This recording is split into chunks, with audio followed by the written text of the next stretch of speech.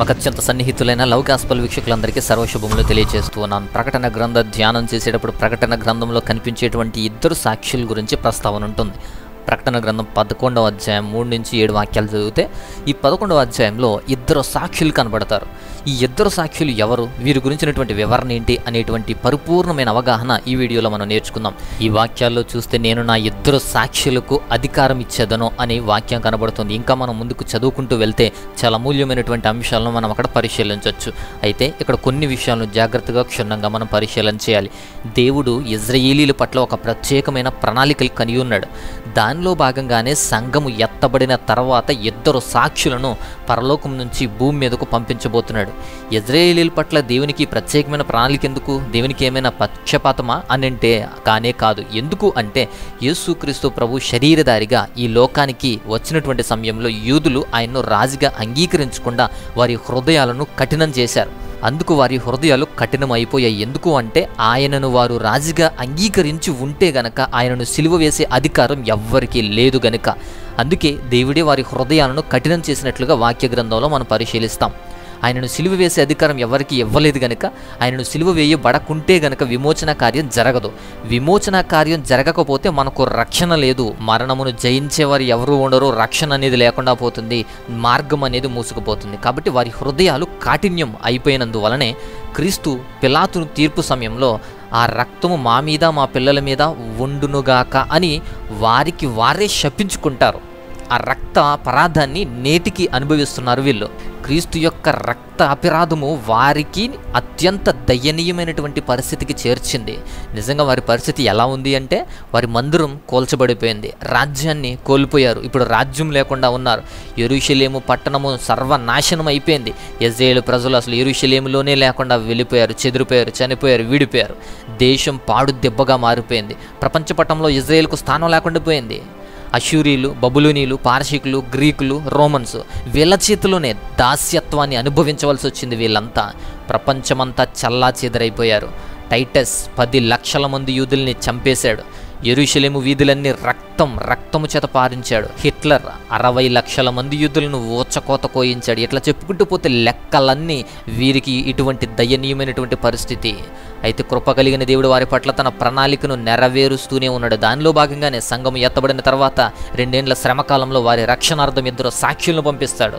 మరి ఇద్దరు సాక్షులు ఎందుకు? ఒకరు చాలదా అనుకుని మనకు అనుకోవచ్చు. నిబంధనలను స్థిరపరిచేటువంటి నిమిత్తము యూదులకు ఇద్దరు సాక్షులు అవసరం అని ద్వితీయోపదేశకాండం 17వ అధ్యాయం 6వ వాక్యం ఉంటుంది. కాబట్టి ఇద్దరు సాక్షులు రాబడతారు. అయితే ఎవరు ఇద్దరు సాక్షులు? ఇద్దరు సాక్షులు ఎవరై ఉంటారు అని ఆలోచన చేస్తే పరిశుద్ధ గ్రంథము వారి పేర్లను ప్రస్తావించలేదు. ఎందుకు అంటే దాన్ని దైవ రహస్యంగా ఉంచింది. పరిశుద్ధాత్ముడు మరుగు చేసిన వాటిని గురించి మనం మాట్లాడుకోవడం అనేది నిష్ప్రయోజనం అవుతుంది. బైబిల్ పరిజ్ఞానం కలిగినటువంటి పండితులు కలిగి ఉన్న 2 అభిప్రాయాలను మాత్రమే మీకు జ్ఞాపకానికి తీసుకువస్తాను. అయితే అవి షూరిటీ అయితే కాదు, వాళ్ళని ఖచ్చితంగా వీళ్ళు అని మాత్రం నేను చెప్పటం లేదు. ఆ ఇద్దరు సాక్షులు కూడా ఏలియా, మోషేలు అని కొందరి అభిప్రాయం. ఇంకొకరు ఏలియా, హానోకు అనేది ఇంకొకరి అభిప్రాయం. మరికొన్ని అభిప్రాయాలు ఉన్నా కానీ ఈ 2 ప్రాముఖ్యమైనవిగా కనపడుతున్నాయి. ఏది ఏమైనా కానీ ఎక్కువ శాతం ఆ ఇద్దరిలో ఏలియా ఒకరు అనే విషయాన్ని మాత్రం తప్పక అంగీకరిస్తారు. దానికి కారణాలు ఏంటి అంటే ఇద్దరు సాక్షులు తమ ప్రవచన కాలమందు వర్షం పడకుండా చేయుటకు వారికి అధికారం గలదు అని ప్రకటన గ్రంథం 11వ అధ్యాయం 6వ వాక్యంలో ఉంది. సో ఈ వాక్యం ప్రకారం ఆ ఇద్దరు సాక్షులకి కూడా వర్షం పడకుండా చేసేటువంటి అధికారం వాళ్ళకుంది. కాబట్టి అధికారాన్ని దేవుడిస్తున్నాడు వాళ్ళకి. అలాగే మొదటి రాజుల గ్రంథం 17వ అధ్యాయం 1వ వాక్యంలో, యాకోబు పత్రిక 5వ అధ్యాయం 7వ వాక్యంలో ఏలియా అటువంటి పరిస్థితి కలిగిన వాడు, అలా చేశాడు. ఏలియా కూడా అలా చేశాడు. కాబట్టి ఈ 2 వాక్యాలను బట్టి ఈ ఇద్దరు సాక్షుల్లో ఒకడు ఏలియాగా వీళ్ళు స్వీకరిస్తున్నారు. అంతేకాదు తమకు కీడు చేయే వారిని నోట నుంచి వచ్చు అగ్ని చేత నశింపచేస్తానని ప్రకటన గ్రంథం 11వ అధ్యాయం 5వ వాక్యంలో కనబడుతుంది. అంతే ఏలియా ఆకాశం నుండి అగ్నిని దింపాడు అనేటువంటి వాక్యం మనకు తెలుసు. అందుకే 2వ రాజుల గ్రంథం 1వ అధ్యాయంలో 10, 12 వాక్యాలు చూస్తే, అందుకు ఏలియాను నేను దైవజనుడిని అయితే అగ్ని ఆకాశం నుంచి దిగివచ్చి నిన్ను నీ 50 మందిని దహించునుగాక అని 50 మందిని అధిపతి అయినటువంటి వానితో చెప్పగా అగ్ని ఆకాశం నుండి దిగి వాని 50 మందిని దహించను అని ఉంటుంది. అంటే ఇక్కడ ఏలి అనేటువంటి వ్యక్తి ఆనాడు పాత నిబంధన కాలంలో కూడా అగ్నిని ఆకాశం నుంచి దింపినటువంటి వ్యక్తిగా కనబడుతున్నాడు. కానీ ప్రకటన గ్రంథంలో కూడా అదే విధమైనటువంటి పరిస్థితి, అధికారం ఆయనకు ఉంది. కనుక ఈ సాక్షుల్లో ఒకరిగా ఈ ఏలియా కనబడుతున్నాడు. అంతేకాదు 3వ సాక్ష్యం ఏంటి అంటే యెహోవా నియమించినటువంటి భయంకరమైన ఆ మహాదినము రాక మునుపు నేను ప్రవక్తయగు ఏలియాను మీ ఎదుగు పంపుతాను అని మలాకీ గ్రంథంలో 4వ అధ్యాయం 5వ వాక్యం సెలవిస్తుంది. కాబట్టి ఈ వాక్యం ప్రకారం ప్రవక్త అయినటువంటి ఏలియాను మరలా మహాదినం రాకముందు నేను మీ దగ్గరకు పంపిస్తాను అని దేవుడు అక్కడ మాట్లాడుతున్నటువంటి సందర్భం. కాబట్టి ఈ 3 సందర్భాలని బట్టి ఏలియా అక్కడ ఉన్నాడు అని కనబడుతుంది. 4వ అంశం కూడా చూస్తే ప్రభు కొరకు ఆయత్తపడి ఉన్న ప్రజలను సిద్ధపరచుటకై ఏలియా యొక్క ఆత్మయు శక్తియు గలవాడై ఆయనకు ముందుగా వెళ్ళును గనుక నీకు సంతోషము మహానందము కలుగును, అతడు పుట్టినందున నీకులు సంతోషిస్తురని లూకాసు వార్త 1వ అధ్యాయం 16-17 వాక్యాలు చూస్తే మనకు కనబడుతుంది. ఏలియా యొక్క ఆత్మశక్తి గలవాడై ఆయనకు ముందుగా వెళ్ళుననే మాట ఆ యొక్క వాక్య భాగంలో మనకు కనబడుతుంది. దీని ఆత్మీయ అర్థం యోహాను గురించినటువంటి విషయం అది, కానీ అక్షరార్థం ఏమైంది అంటే ఏలియా అని కనబడుతుంది. సో ఇక్కడ అక్షరార్థం అయితే ఏలియా గురించి, కానీ అది నిజంగా ఆత్మీయార్థం మాత్రం అది యోహాను సూచించేది. సో నీవు ఎవరని అడగటానికి యూదులు యెరూషలేము నుండి యాజకులను లేవీయులను యోహాను యొద్దకు తీసుకొచ్చినప్పుడు అతడిచ్చేటువంటి సాక్ష్యం ఇది. అతడు ఎరుగననక ఒప్పుకుంటాడు. ఎరుగననక ఒప్పుకొనెను, క్రీస్తు కానని ఒప్పుకొనెను, కాగా వారు నీవెవరు, నీవు ఏలియావా అని అడగగా అతడు కాదు అంటాడు. యోహాను సువార్త 1వ అధ్యాయం 19వ వాక్యం నుంచి 21వ వాక్యం వరకు కూడా స్పష్టంగా మనకు అర్థమవుతుంది ఈ యొక్క వాక్యాలను పరిశీలిస్తే. ఇక 5వ అంశం ఏంటి అంటే మేఘారుడై పరలోకమునకు ఆరోహణమైరి అని ప్రకటన గ్రంథం 11వ అధ్యాయం 12వ వాక్యం కనబడుతుంది. సో మేఘారుడై పరలోకానికి ఆరోహణమైనటువంటి పరిస్థితి ఈ ప్రకటన గ్రంథంలో ప్రస్తావించినట్లుగా ఏలియా సుడిగేలి చేత ఆకాశమునకు ఆరోహణమైనట్లు మనం బైబిల్ గ్రంథంలో చదువుకుంటాం. 2వ రాజుల్లో 2వ అధ్యాయం 11వ వాక్యాన్ని చూస్తే వారు ఇంకా వెలుచు మాట్లాడుచుండగా ఇదిగో అగ్ని రథమును అగ్ని గుర్రములను కనబడి వీరిద్దరిని వేరు చేసింది. అప్పుడు ఏలియా సుడిగాలి చేత ఆకాశమునకు ఆరోహణమవుతాడు. ఈ పరిస్థితి 2వ రాజుల గ్రంథంలో మనకు కనబడుతుంది. కాబట్టి ఏలియా ఏ విధంగా అయితే సుడిగాలి చేత ఆకాశమునకు ఆరోహణమయ్యాడో మేఘరుడైనటువంటి పరలోకానికి ఆరోహణమైనటువంటి పరిస్థితి ప్రకటన గ్రంథంలో మనకు కనబడుతుంది. కాబట్టి ఈ యొక్క ఏలియానే వచ్చేటువంటి వ్యక్తి అని అంటున్నారు. అంతేకాదు ఈ 5 సాక్ష్యాలే కాకుండా 6వ సాక్ష్యం కూడా ఉంది. ఏంటి అంటే హెబ్రీ పత్రిక 2వ అధ్యాయం 27వ వాక్యం ప్రకారము కూడా ప్రతి ఒక్కడు ఒక్కసారే మరణించాలి, కానీ ఏలియా అనేటువంటి వ్యక్తి మరణించలేదు, ఆరోహణమైపోయాడు అని మనం చదువుకుంటాం. అయితే ఈ హెబ్రీ పత్రిక ప్రకారము 9వ అధ్యాయం ప్రకారము ఏలియా మరలా వచ్చి మరణించవలను అనే అభిప్రాయం చాలా మందిలో ఉంది. కాబట్టి ఈ ఏలియాయే మరలా వస్తాడు అనేటువంటి విషయానికి నిర్ధారించారు. ఈ విషయాలన్నీ చదువుతుంటే అసలు జరుగుతుందో, ఏలియా వస్తాడనేటువంటి సందేహం మనందరికీ కూడా కలగొచ్చు. అయితే ఒక వ్యక్తిగా ఈ ఏలియా మనకు కనబడుతున్నాడు. అయితే ఏలియా ఒకరైతే మరొక వ్యక్తి మోషే అనేటువంటి అభిప్రాయం ఇంకొంతమందిలో ఉంది. మోషే అనడానికి కారణాలు ఏంటి అంటే 2 సాక్షులు నీటిని రక్తంగా మార్చడానికి అధికారం ఇచ్చాడు దేవుడు. సో ప్రకటన గ్రంథం 11వ అధ్యాయం 6వ వాక్యం ప్రకారం నీటిని రక్తంగా మార్చేటువంటి పరిస్థితి. అయితే ఇజ్రాయేలు ప్రజలను ఐగుప్తులో నుంచి విడిపించడానికి మోషే కూడా ఐగుప్తులో ఇలా చేసినట్టు లేఖనాలు స్పష్టంగా చెప్తున్నాయి. నిర్గమాకాండంలో 7వ అధ్యాయము 17వ వాక్యం 24వ వాక్యం, అలాగే 8వ అధ్యాయము 11వ వాక్యం. నీళ్లను రక్తంగా మార్చేటువంటి పరిస్థితి మోషే కూడా ఉంది. కాబట్టి 2 సాక్ష్యాల్లో మోషే కూడా వస్తాడు అనేటువంటి పరిస్థితి ప్రకటన గ్రంథంలో అనుకుంటున్నారు. అయితే 2వ సాక్ష్యం ఏంటి అంటే ప్రతి విధమైన తెగులతో భూమిని శ్రమ పెట్టగలరని ప్రకటన గ్రంథంలో మనకు కనబడుతుంది 11వ అధ్యాయం 6వ వాక్యంలో. కాబట్టి మోషే కూడా ఐగుప్తులో ఇలా చేశాడు అనేటువంటి వాక్యం మనకు కనబడుతుంది. నిర్గమాకాండం 7వ అధ్యాయం 8వ అధ్యాయం చూస్తే తెగుళ్లతో భూమిని శ్రమ పెట్టినటువంటి పరిస్థితి అక్కడ ఉంది ఐగుప్తులో. కాబట్టి మోషే ఏలియాలు రూపాంతర కొండపై ప్రభువు మరణం విషయం గురించి మాట్లాడేటువంటి పరిస్థితి కూడా మనకు కనబడుతుంది. లూకాసు వార్త 9వ అధ్యాయం 30వ వాక్యంలో, మత్తయి వార్త 17వ అధ్యాయం 3వ వాక్యంలో మోషే ఏలియాలు రూపాంతరపు కొండపైన యేసుక్రీస్తు వారు ప్రార్థన చేస్తున్నప్పుడు రూపాంతర కొండపైన ప్రభువు మరణ విషయముల గురించి మాట్లాడుతున్నటువంటి పరిస్థితిని మనం లూకాసు వార్తలో మత్తయి వార్తలో చూస్తాం. మోషే ధర్మశాస్త్రాన్ని తెచ్చాడు, ధర్మశాస్త్రం ఇచ్చాడు. ఏలియా ప్రవక్తల గురించినటువంటి ధైర్యం కలిగి భార్య అయి ఉన్నాడు. కాబట్టి ఈ 2 సాక్షులు ఉండొచ్చు, ఈ 2 సాక్షులు అయి ఉండొచ్చు అని కొందరి అభిప్రాయం అయితే ఉంది. అయితే ఇంకొందరి అభిప్రాయం 2వ కోవకు చెందినటువంటి వ్యక్తులు ఎవరు అంటే ఏలియా మోషేలు కాగా మరి అందరూ ఏలియా హానోకు అనుకుంటున్నారు. హానోకు ఏలియాలు మరణం లేకుండా కొనిపోబడ్డారని మనకు తెలుసు. మరణం లేకుండా కొనిపోబడినటువంటి హానోకు ఏలియాలు మరలా వచ్చి మరణించాలి అనేదే వీరి యొక్క వాదన. యోధా పత్రికలు కనుక చూస్తే గనక 14 నుంచి 15 వాక్యాలు చూస్తే హానోకు ఏలియాలు 2 ప్రవక్తలై ఉన్నారు అని కనబడుతుంది.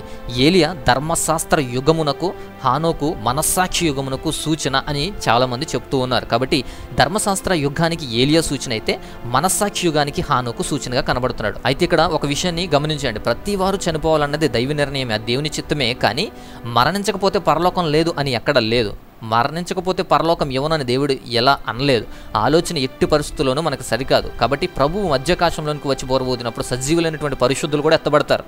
మరి వారు మరణించలేదు కదా, అందుచేత ఏలియా హానోకులు వచ్చి మరణించాలి అనే వాదన అలాంటి వాదన సమర్థనీయం కానే కాదు. కాబట్టి మరొకసారి ఈ విషయాన్ని జ్ఞాపకంలోకి తీసుకుని వస్తున్నాను. ఈ ఇద్దరు సాక్షులను ఎవరు అనేది మనకు ముఖ్యం కానే కాదు, ఎవరైనా అయ్యుండొచ్చు. కానీ మనకు స్పష్టంగా తెలియచేయాలి, ఆత్మ దయచేసినటువంటి విషయాలు మనకు కావాలి. ఆత్మ మరుగుపరిచినటువంటి విషయాలు అవి అవసరం లేనివి, మరుగుపరచబడినవి, అవి దైవ నిర్ణయాలు. కాబట్టి దేవుడు ఎవరిని పంపిస్తే వారు వస్తారు, వారికి అప్పగించిన బాధ్యతను నెరవేర్చి వెళ్తారు. అయితే మనకి ఇంకొక సందేహం కలగొచ్చు, ఎత్తబడిన సంఘంలో లేకపోయినా రక్షించబడటానికి మరొక ఆప్షన్ ఉంది కదా, ఇప్పుడు ఎందుకు అంత తొందరపడ్డాం? అయితే ఒక్క విషయం గుర్తుపెట్టుకోండి, ఈ దినం వరకు నేను బ్రతికి ఉంటాననే గ్యారంటీ మీకుందా? ఒకవేళ బ్రతికి ఉన్నామే అనుకుందాం, ఆ దినాల్లో రక్షించబడటం అంత సులభమేమీ కాదు. ఎందుకు అంటే పరిశుద్ధాత్ముడు కూడా సంఘముతోనే ఎత్తబడతాడు. కాబట్టి ఇక మన మనస్సాక్షిని ఒప్పించేవారు ఎవ్వరూ ఉండరు. అనుక్షణం ధైర్యాన్ని ఇచ్చి మనల్ని నడిపిస్తూ గద్దిస్తూ ఉంటే, తప్పు చేస్తూ ఉన్నప్పుడు మనల్ని గద్దిస్తూ ఉంటే, మనం పరిశుద్ధాత్మ తన కార్యాన్ని చేస్తున్నప్పుడే తన జీవితంలో ఎలాంటి మార్పు లేకుండా పోతే ఇక ఆనాటి దినాల్లో చివరి దినాల్లో ఆలోచించటం, చివరి దినాల్లో మారటం అనేది వెర్రితనం అవుతుంది. ఇదే రక్షణ దినం, వాయిదా వేయకుండా, శిక్ష నుంచి తప్పించుకోగలకుండా నిత్య జీవానికి వారసం అవడానికి ప్రయత్నం చేయండి, సిద్ధపడండి. కాబట్టి ఇద్దరు సాక్షులు ఎవరైనా కానీ, ఇప్పుడు ఇద్దరు సాక్షుల గురించి మాట్లాడుకుంటే, ఇప్పుడు ఇద్దరు సాక్షులు భూమి మీదకి ఎప్పుడు పంపబడతారు, ఎప్పుడు వస్తారు అంటే గనక అంత్యక్రీస్తు రాజ్యస్థాపన అయిన వెంటనే సంఘం ఎత్తబడుతుంది. సంఘం ఎత్తబడిన తర్వాత విడువబడిన సంఘానికి 7 ఏళ్ళు శ్రమకాలం ఉంటుంది.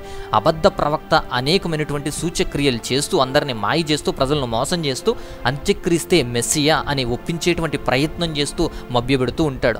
అంత్యక్రీస్తు యూదులను తానే మెస్సియా అని నమ్మించడానికి దేవాలయంలో బలులు, నైవేద్యాలు ప్రవేశపెట్టబడతారు. కాబట్టి ఇజ్రాయేలీలు అంత్యక్రీస్తును, క్రీస్తు విరోధిని ఈ మెస్సియాగా అంగీకరిస్తారు. ఇట్లాంటి పరిస్థితుల్లో దేవుడు సంపూర్ణ అధికారం ఇచ్చి ఇద్దరు సాక్షులను భూమి మీదకి పంపిస్తాడు. కాబట్టి వీరు వచ్చేటువంటి పరిస్థితి అప్పుడు ఉంటుంది. ఇద్దరు సాక్షులు అటువంటి పరిస్థితుల్లోకి వస్తారు. కానీ వీరెవరు? ఇద్దరు సాక్షులు ఎవరు అని చూస్తే గనక, వీరు భూలోకమునకు ప్రభువైన వాని ఎదుట నిలిచిచున్న 2 ఒలీవ చెట్లను దీపస్తంభములై ఉన్నారు అని ప్రకటన గ్రంథం 11వ అధ్యాయంలో 4వ వాక్యంలో కనపడుతుంది.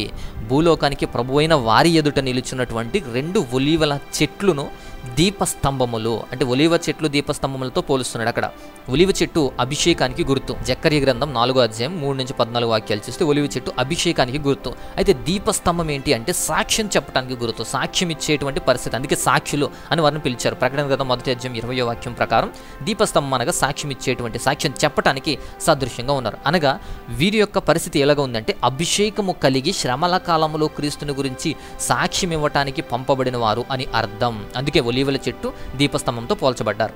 కాబట్టి ఇప్పుడు ఈ ఇద్దరు సాక్షులు భూమి మీదకి రావడానికి ముఖ్యమైనటువంటి ఒక ఉద్దేశం ఏంటి అంటే, అంత్యక్రీస్తుని ఎదురించాలి, అతడు మెస్సియా కాదు, క్రీస్తు విరోధి అని లోకానికి ప్రకటించాలి. ప్రకటించేటువంటి సాక్ష్యాన్ని కలిగి ఆ ఇద్దరు సాక్షులు ఉంటారు. అయితే ఇద్దరు సాక్షులకి దేవుడు కొన్ని అధికారాలు ఇచ్చాడు అని ప్రకటన గ్రంథంలో 11వ అధ్యాయంలో మనం చూస్తాం. అయితే ఆ అధికారాలు ఏంటి అని చూస్తే కనుక 5వ వాక్యం చూడండి. ఎవడైనా వానికి హాని చేయని ఉద్దేశించిన ఎడల వాటి నోట నుంచి అగ్ని బయలు వెడలి వారి శత్రువులను దహించి వేస్తుంది. కాబట్టి వాళ్ళకి పవర్స్ వస్తాయి, అగ్ని వారికి వస్తుంది. ఇక 6వ వాక్యం చూస్తే గనక, తాము ప్రవచించు దినాలు వర్షము కురవకుండా ఆకాశాన్ని మూయటానికి వారికి అధికారం ఉంటుంది. కాబట్టి ఆకాశాన్ని మూయటానికి, తెరవటానికి, వర్షం కురవటానికి, ఆగిపోవడానికి వారికి అధికారం ఉంటుంది. ఆ పవర్స్ వారికి వచ్చేస్తాయి. అంతేకాదు, అదే 6వ వాక్యంలో వారికి ఇష్టమైనప్పుడల్లా నీళ్లు రక్తంగా చేస్తారు. కాబట్టి నీళ్లను రక్తంగా వాళ్ళకి ఇష్టమైనప్పుడల్లా కూడా మార్చేటువంటి పవర్స్ అనేవి వస్తాయి, అధికారం వస్తుంది. అదే 6వ వాక్యంలో నానా విధములైన తెగుళ్లతో భూమిని బాధించడానికి వారికి అధికారం ఉంటుంది. కాబట్టి తెగుళ్లతోనూ, వ్యాధులతోనూ, ఇటువంటి నానా విధములైనటువంటి పరిస్థితులతో భూమిని బాధించడానికి వారికి అధికారం వస్తుంది. కాబట్టి ఇట్లాంటి అధికారాలని దేవుడు ఈ ఇద్దరు సాక్షులకు ఇచ్చాడు.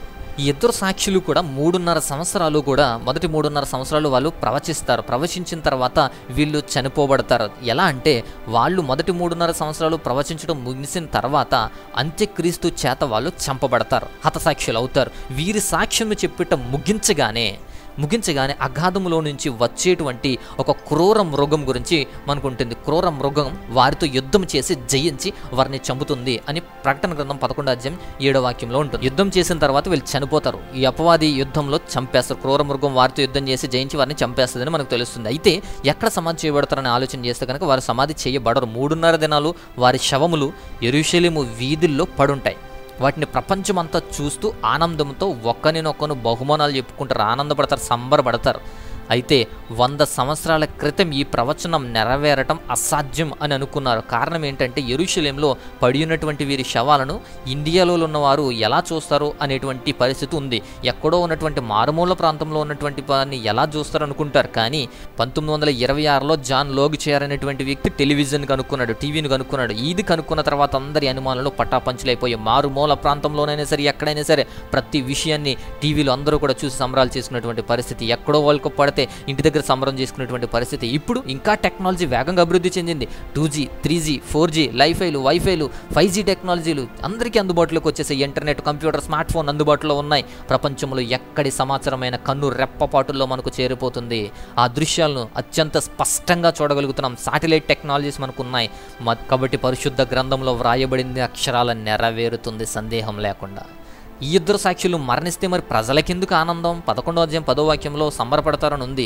ఈ వీరి యొక్క అంత్యక్రీస్తు మెస్సియా కాదని నిరూపించడం కొరకు వర్షాలు పడకుండా చేస్తారు. ఇక్కడ మొదటిది. రెండోది నీళ్ళని రక్తంగా మారుస్తారు. అనేకమైన తెగులు రప్పిస్తారు. ఇలా అనేకమైన సూచక్రియలు వాళ్ళు చేస్తారు.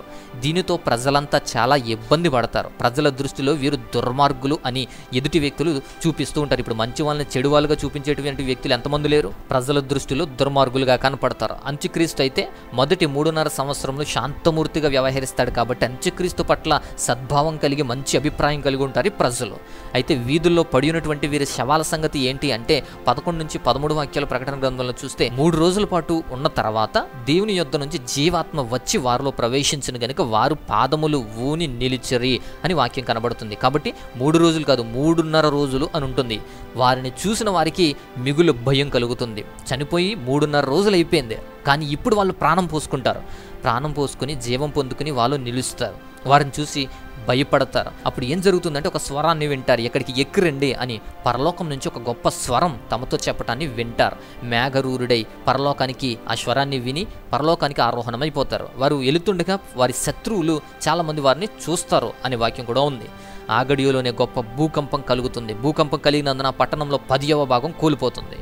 ఆ భూకంపం వలన 7,000 మంది చచ్చిపోయారు అని ఒక సంఖ్య అయితే ఇవ్వడం అయితే జరిగింది. మిగిలిన వారు భయక్రాంతులై పరలోకపు దేవుణ్ణి మహిమపరిచారు అని స్పష్టంగా మనకు తెలియజేస్తుంది. ఇది ఇద్దరు సాక్షుల యొక్క పరిస్థితి, ఇద్దరు సాక్షుల యొక్క ప్రభావం పూర్తి వివరాలు. అయితే యేసుక్రీస్తుకి ఇద్దరు సాక్షులకు కూడా కొంత సారూప్యం అయితే ఉంటుంది. ఆ వ్యత్యాసాన్ని కొంత చూద్దాం. యేసుక్రీస్తు పరిచర్య కాలం 3.5 సంవత్సరాలే చేశాడు. అనేకమైన అద్భుతాలు చేశాడు. యెరూషలేంలో మరణించాడు. 3వ రోజు పునరుద్ధరించాడు. ప్రభు లేచినప్పుడు గొప్ప భూకంపం కూడా కలిగింది. ఆరోహణం అవటం కూడా జరిగింది. అయితే యేసుక్రీస్తు పునరుద్ధానం తర్వాత అనేకులు రక్షించబడ్డారు కూడా. ఈ సంభవాలన్నీ ఈ ఇద్దరు సాక్షుల విషయంలో కూడా నెరవేరుతున్నాయి. గమనించండి. ప్రకటన 11వ అధ్యాయం చదివితే యేసుక్రీస్తు వారి యొక్క స్వారూప్యం అంతా కూడా ప్రకటన గ్రంథం 11వ అధ్యాయంలో కనబడుద్ది.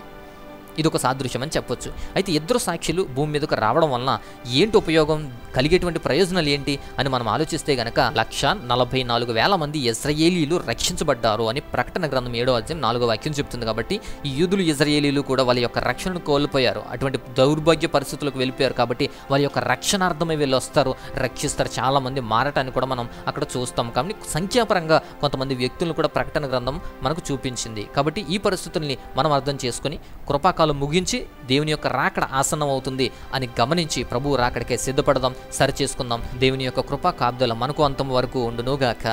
ఆమెన్.